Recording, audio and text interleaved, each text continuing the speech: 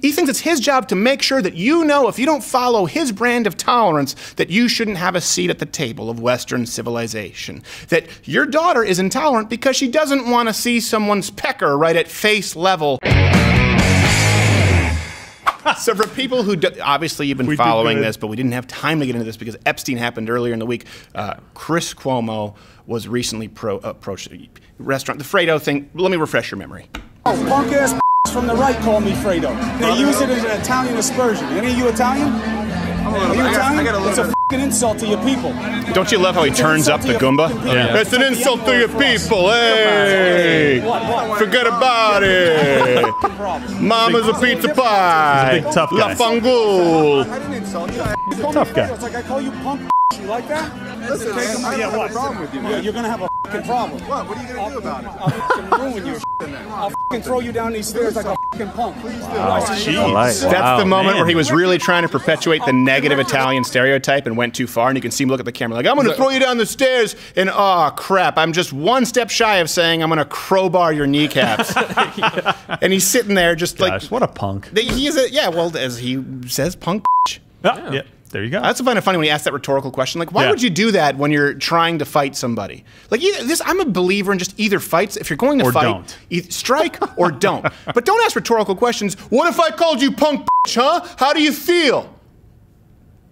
Just punch him. Like, what do you mean? Like, that's the worst thing. Even if just say punk and boom, throw one. Throw your overhand. I don't care. Just throw a Russian casting punch for but you're asking, are you expecting an actual answer? How about I throw you down the flight of stairs? Yep. Answer me! I wouldn't like people. And I think the guy who called him Fredo, if he was in fact, and we're hearing reports that maybe he wasn't with his wife and kid. Listen, I think there's a ceasefire when you're out in public, and you shouldn't be berating somebody. I think the guy who did it was a dick and trying to set him up. That being said, he of course, Chris Cuomo, should be able to allow cooler heads to prevail. So that's why it's time for this month's installment of What a Piece of Shit.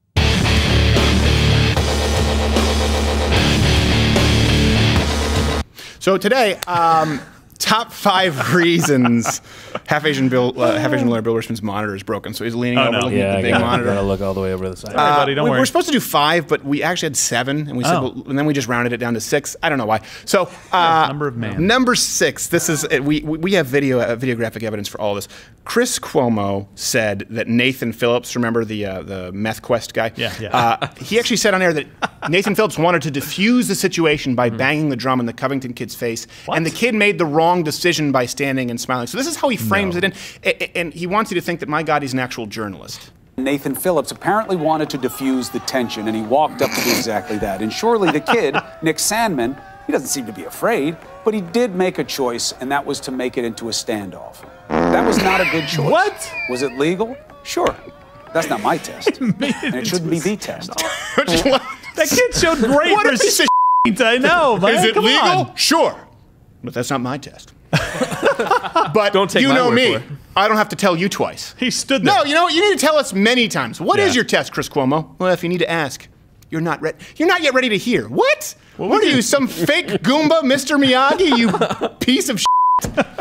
Wax on. That's awesome. By the way, it's not only legal, he was in the right. Yes. The guy effectively assaulted him. And this is what's so important to me is Chris Cuomo really does, if you see him on Twitter, he claims to be a journalist. He doesn't, he acts as though there is no kind of bias. This is what's insane to me. I don't have a problem if you're right or if you're left. Just don't lie to me. Admit it. Own it. All right. Let's go to reason number 5. I think we have a video of this one where he claimed that America first and the term nationalist, these terms are actually phrases equivalent to, not they're bad, not they might be dog whistles, concentration camps. One point of pushback before I get to you, Angela. You did not have similar problems with the phrase America First, which is equally stained, or the word nationalist, which is equally stained. No, yes, as a matter of fact. I totally disagree that it's a stained word. As a matter of fact, you I may, think it's a but you are problem wrong. word. American well, no, I'm not wrong. You don't get to define what nationalism means for me. I love it. Wow. CNN must watch this. Wow. Their credibility hangs in the balance from an anchor who can be fooled by basic opposite day reverse psychology. I mean, no, yes, yes. I'm gonna go with yes. Dead gummit. What happened season? What a piece of Not only does he say that it's equivalent to concentration camps, when a guy responds perfectly reasonably, he's like, what? No, not at all. Yes, at all. Yes, all. Reason number 4. I should set this up. I just think we'll let the clip do the talking. He actually thinks that, remember how Donald Trump got all kinds of flack for saying, you know, I'm not talking about the white supremacists or the white nationalists. They should absolutely be condemned totally. But then he talked about the people who they're protesting, people on both sides. Yeah. Yeah. Well, actually, if you watch more of the context, and we can't provide you with all the context because we don't have that much time, let's just show the clip. Chris Cuomo, he thinks Antifa is right. Talk about Antifa. I've watched them in the streets protesting in different situations, okay? There are certainly aspects of them that are true to a cause. That is a good cause. They want social justice. They want whatever they want in that context. What? What context? They want whatever they want in that context. And well, what context? What? Social justice. Well, what does that even mean? Yes. Antifa. Yes, no. Change at the end of a bat. By the way, did you see? He also tweeted out a meme suggesting that D-Day soldiers and Antifa were one and the same. Wow. Dude. Let's not forget. Oh my gosh. Not cool, bro. Let's not forget, okay? If you forget, it's an insult to your people. I'll wreck you. By the way, while we're mocking other people who claim to be journalists, I'm not one. So hit the notification bell if you're subscribed, because apparently that doesn't mean a whole lot. Join Mug Club, louderwithcrowder.com/Mug Club. You get all kinds of additional content, including more content with my half-Asian lawyer, Bill Richmond. Subscribe on iTunes and Crowder Bits on YouTube, where we upload other clips. Here's another example. Cuomo, actually, we don't have the it's a clip, and then his Twitter. He mocked effectively a rape victim for who had a gun to defend herself and her children. She cut an ad for the NRA. Here you go. I knew I was going to die, and there was nothing I could do. Now I'm a mother of 2. And if that predator or anyone else tries to harm me or my family, they have to come through my firearm first. And then Chris Cuomo responded with, only in America, responding to that video. Yes. Yes. Isn't that a good thing? Correct. As opposed to the UK, what, she should be throwing chicken strips because she can't even have a butter knife? Exactly. Yeah.